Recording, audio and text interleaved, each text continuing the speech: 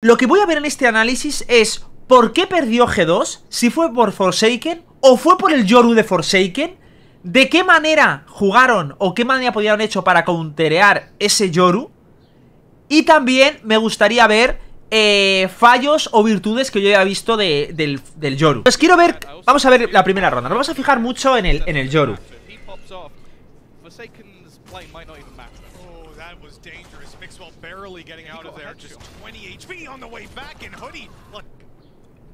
Puro aim.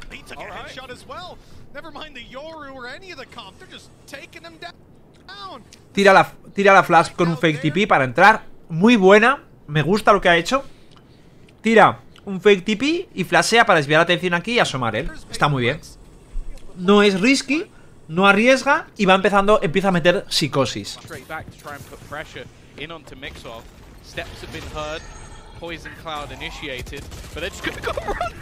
Buah, es que tiene, también te digo una cosa, tiene doble entrada, tiene el Forsaken y también tiene el Riz saltándole. Bueno, aquí ya he visto que efectivamente no han sabido counterear el execute de Yoru. Y Yoru ha sido muy importante para hacerse esa ronda, ¿vale? También os digo que eso tiene una counter-strat terrorífica. Terrorífica, ¿vale? El oyes la flash, te quedas en el smoke, oyes la flash y sales. Ya está. Vamos a ver, vale, esta es la que os digo de la counter a Viper. Se mete el ulti, la busca. ¿Dónde estás, perra? Vale, la pinguea, sabe que está fuera, la stunea. ¿Ves?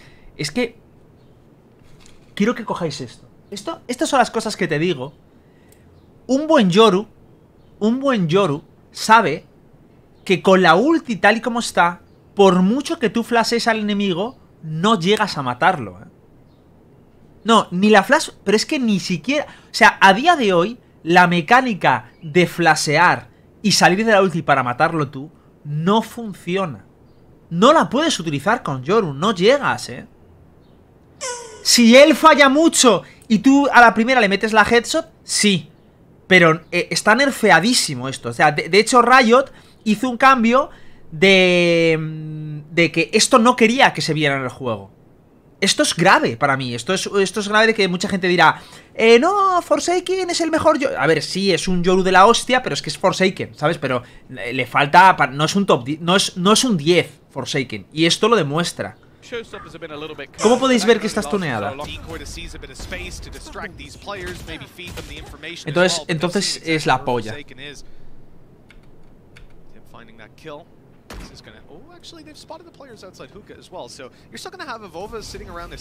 Mira.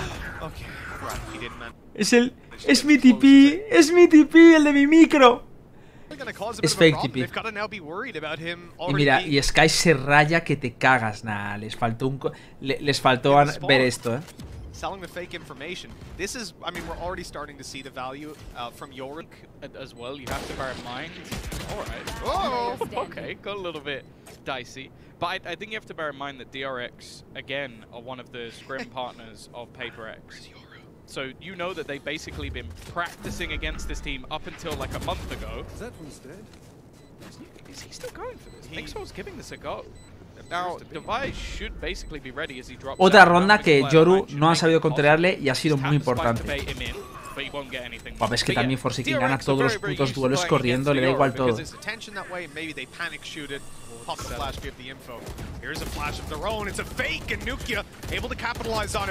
Buen intento de micro agresiva de aquí. 10 balas, te estás flipando, ¿no? Pero bueno. Esto es puro aim.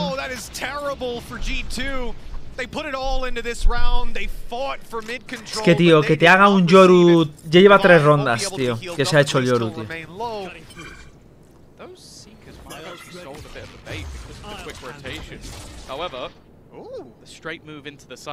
Mira dónde se va. Juega ranked, Parece que es como yo en una ranked, tío. And he's being surrounded by so many different people. Forsaken is currently jump spotting next to him and will go down because of it. That gives an Menos mal, tío, que le castigan el bailar a sus anchas. The majority of the time as he's just going for these aggressive plays. Now they've used the Tiger to clear a lot of control. There is still a trap available to them with your full focus. Otra vez la micro del stun y el puto y el TP. To have your full focus on Jing the majority of the time as he's just going for these aggressive plays. Now they've used the Tiger to clear. Estáis viendo, ¿no? Le tira el stun, que podía salir el mapa el stun, A lot of control. Le tira el stun el bridge. There is still a trap available to them. Forsaken can't quite get out of there. A little bit more aggression. Y el otro le remata. In this corner, they might even look to try and pressure him. Never mind, Mind Freak's already caught him, and now it's troublesome. But qué bien Mix ahí tirando el clip al mapa, ya ha matado a uno. So he's done a hell of a lot of damage there. Huge damage avoided the ult and then Mind Freak goes down. De locos, La micro esa de Bridge es Dios, tío. Con el TP, es Dios.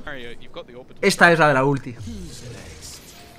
Es que fijaos, 2 veces le colea, le tira el ulti.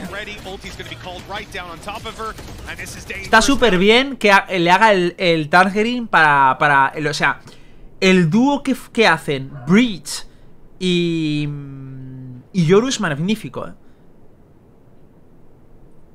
Es magnífico, tío. Porque le pinguea donde tiene que stunear, tanto en las micros del TP como aquí, para que no se te escape.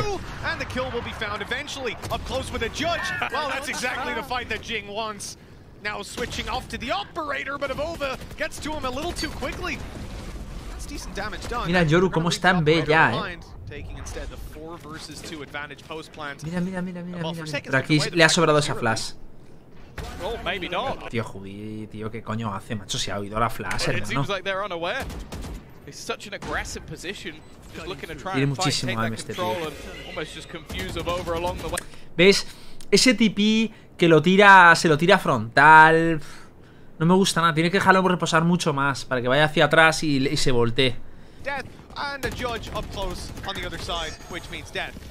¿Ves? Es que ese TP cochino. Qué hostias mete el Forsaken, tío.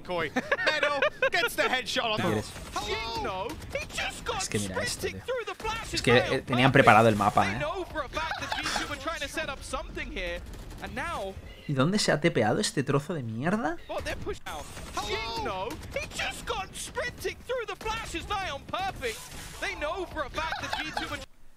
¿Por qué el Yoru se tepea aquí? Ah, por si entran, ven. Buah, chaval.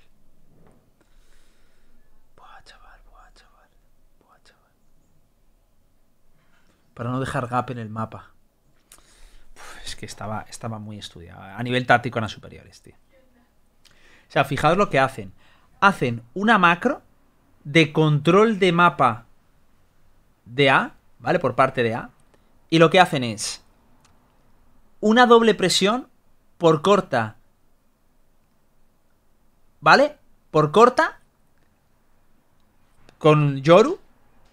Y por baños, o sea, tú te cuenta, tú presionas baños y el equipo de G2 dirá, joder, me están presionando baños, voy a coger yo corta, que seguramente si estoy viendo 3 o 4 tíos habrá gente corta. Entonces Yoru lo que hace es, oye, os tiro el TP para hacer presencia en corta, para que se piensen que no pueden rushear lo de rositas y que hay fight ahí y que no entren con tanta convicción, al mismo tiempo que vosotros cogéis el TP para ayudar a los que están haciendo la push agresiva en baños, y yo me tepeo en B para no dejar ningún gap en el mapa por si deciden ir hacia B. O sea, Zamer y GL y entraba primero. Es una excusa de mierda.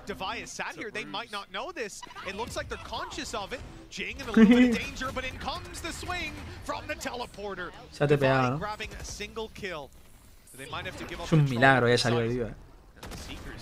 Por si quieres IGL, pues ahí lo tenéis. Qué bufeada.